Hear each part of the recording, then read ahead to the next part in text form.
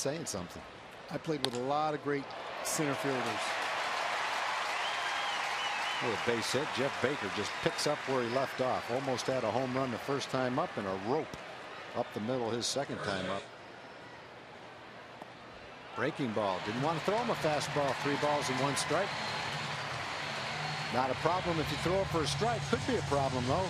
Ball 4 puts 2 men on for the Rangers.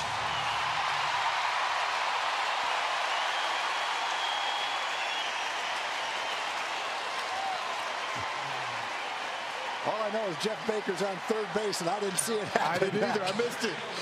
And the Orioles missed it too. I turned down to look at my scorecard.